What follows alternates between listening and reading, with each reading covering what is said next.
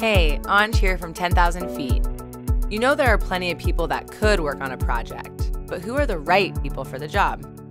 Let's find out. First, let's explore a project that's in our pipeline of work. On the project portfolio page, you can filter by tentative projects to see what projects are in your pipeline. Let's select the mapping application project because you can see it's high priority and starts this summer. On the Schedule and Work List tab, you can see where placeholders are scheduled to better understand the staffing needs on this project.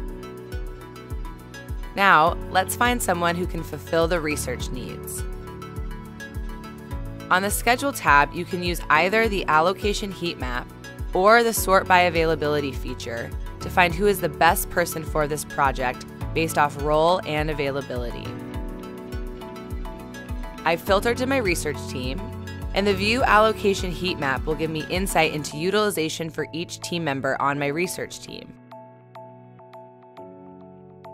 Now, all you have to do is reassign to Joe.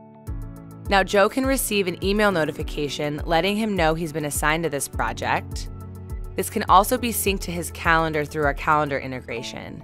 And he can see on his personal dashboard what assignments he has upcoming today and for the next 30 days. Ready to confidently find the right people for your projects? Learn more and sign up for a free trial at 10,000feet.com.